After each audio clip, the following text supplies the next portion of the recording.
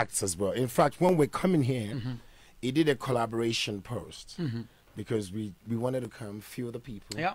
And he told me that when you get here, you'll be convinced. You just walk. Yeah. And that's how we, music is about the energy, and music is very universal. So it's not about the language you're speaking; it's about us connecting. So he had kind of like a teaser for the people. Yeah. And I would like him to say it because he asked the question. He said, "Who should the band do something with in Zimbabwe?" Yeah. So I'll let the prophet say the two names, and I'll tell you what the people said. Okay. Two names, prophet. Jah Prayzah and Roki. Oh.